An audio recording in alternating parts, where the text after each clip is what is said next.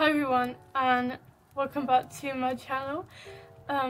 Today I'm going to be doing a cooking video to celebrate the upcoming holiday called Mabon. Mabon is the celebration of the autumn equinox. It falls on September 21st. It's kind of a pagan Thanksgiving sort of thing if you want to put it into extremely basic terms. It's a really good time to kind of immersing yourself in all of the lovely autumn things that are available to us every year. Now is a really good time to use any food that you've grown yourself in your cooking. It's a really good time to dry your own herbs so you can use them. You can do stuff like cleaning out your room and getting rid of anything that you've hoarded but don't actually need anymore. I know this is something that I tend to do a lot, and I accumulate all these things that I don't need and it kind of clutters my mind, so it's really good to just go through everything and really make sure that I'm only keeping what I need and trying to give away anything that can still be used to charity. It's a really good time to donate food to any homeless charities because now it's getting really cold. People are still on the streets and they don't have enough protection for them, they don't get enough food. So now it's a really important time to do any work like that you want to get involved in. And yeah, it's just a really good time as well to resolve any kind of problems or conflicts that you might be having with people or in your family. So in the more winter months, you can really practice letting go of things that aren't serving you, and you don't have all these things still in your mind that aren't doing you any good. So yeah, that's kind of the basics of what Mabon is. It's one of my favourite holidays, and most of the correspondences are literally everything you just see around you. So like one of the main things right now that is associated with Mabon and Samhain is pumpkin, cinnamon, clove, nutmeg, potatoes, carrots, tomatoes, anything kind of that would come up around this time. Yeah, I'm really excited to share my recipes with you. In the process, I'm also going to be showing you very small ways to implement some kitchen magic into your cooking to kind of show you how to intentionalize your food a bit more and be more mindful about what you're doing. I personally find that doing any sort of kitchen magic just really grounds me, and I'm able to really appreciate the food that I have because we're kind of accustomed to just consume food and products and like clothes and everything, and this is now a really good time to just slow down and not buy anything new and really appreciate what you already have and the stuff that you can maybe repurpose. So that's kind of what this whole holiday is about. So now I'm gonna go down to the shop to get all the ingredients that I need, and then I'll be right back and we can start cooking.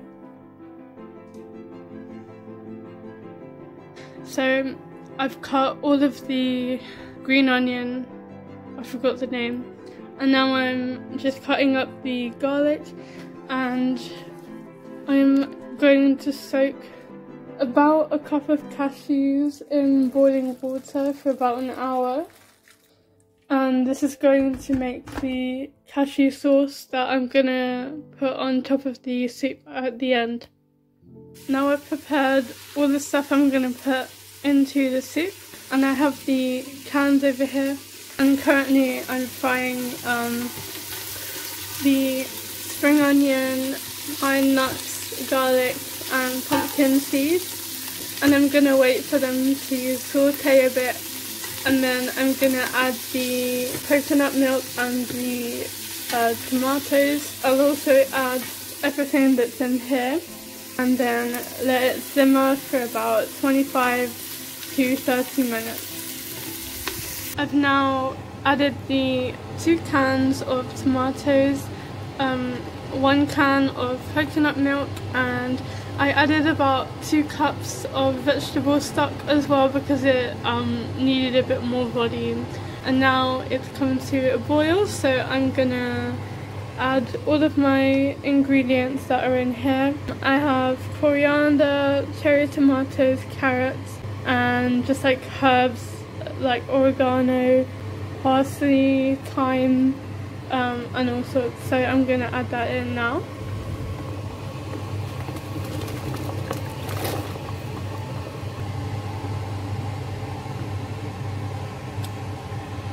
I'm gonna wait for this to boil and then I'll put it on a low heat for about 20 to 25 minutes.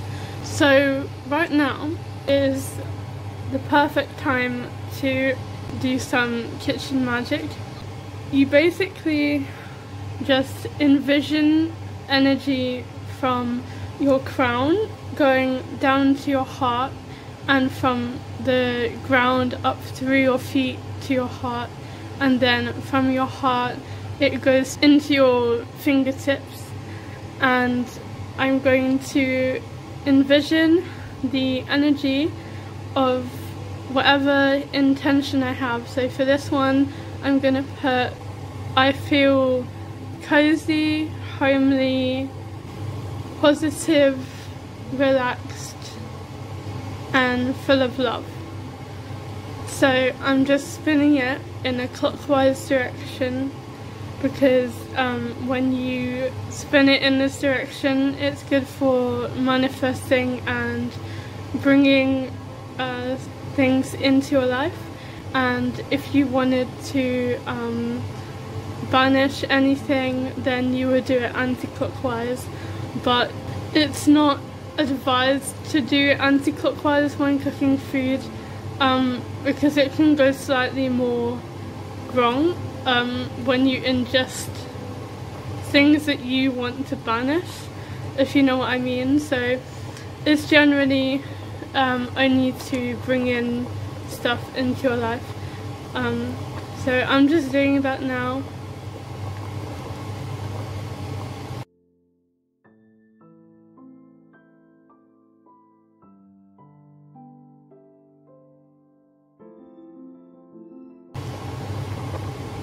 So I felt the energy from my arm, so I know that it's worked. And I kind of get pins and needles type kind of goosebumps all over my body when I know that I've conjured a certain amount of energy through my body.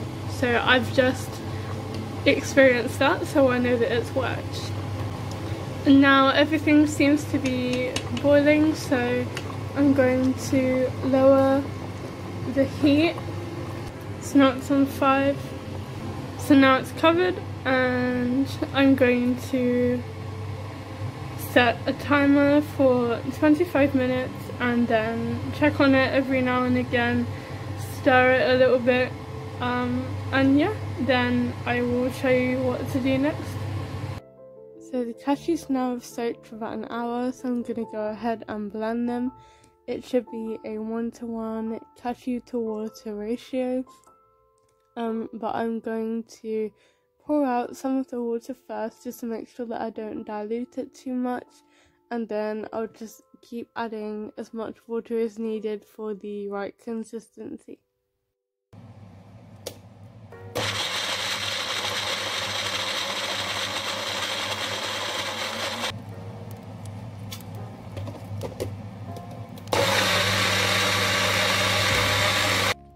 So after about 25 minutes I just took the soup off the heat and waited for it to cool a little bit, and then I blended how much soup I wanted that evening, and just decorated it with the cashew sauce, and it all came together so perfectly. Amazing to celebrate Mabon with, or generally just autumn.